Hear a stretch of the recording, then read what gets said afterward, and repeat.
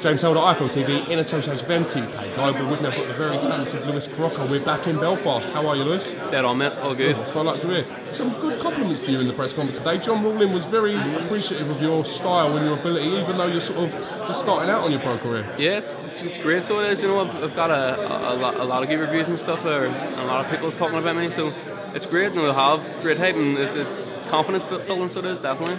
Being known already as a sort of a power puncher, coming from your amateur experience, how do you manage to carry that power? How do you generate that power?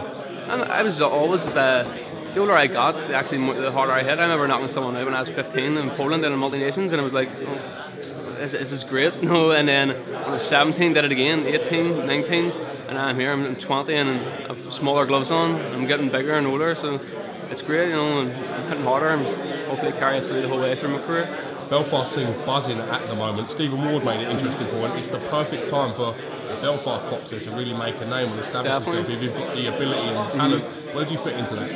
That's what I mean. I say it's perfect time to turn pro. So it is. You know, from one of the best pound for pound in the world, and a lot of people are knocking on the doors for world titles.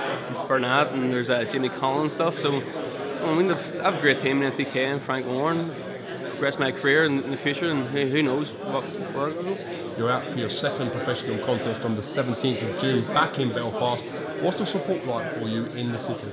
I have great support in Belfast, you know, on social media as well. I've always had it actually, and it's great. It's heartwarming to have so many people on the side and stuff. And June 17th, there would definitely be a lot of Crocker fans there. Definitely. Does it make a big difference having that big ticket background, the fact that people are interested in your career from the outset? Oh yeah, well, from a personal thing, it's great. So it is. It's brilliant, but for his performance, you know, there could be one person in the room or 1,000. You still have to win there and do my thing.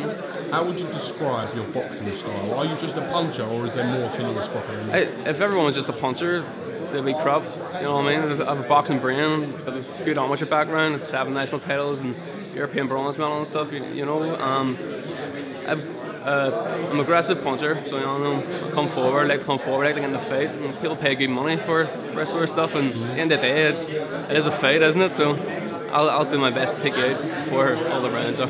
How many times do you hope to be active before the year's out? What's the plan? What have the MTK said? Well, I'd like to get another 3 or 4 fights, definitely before the end of the year, you know, because I am young, I only turned 20, so I've the youth there, I'm active, I'm training hard, I'm healthy, everything's great. Real prospect, 20 years old, everything's at your feet. That's what I mean. Up for you. It's great, and to have such a great team, you know, like Frank Warren and MTK. I just turned 20 this year, so it's a big confidence builder, and I really hope to go far in the future. Lewis, I wish you the best of luck. Thanks very much. Thank you very much for really appreciate it. TV chat. See you soon. Thank you. Cheers, mate.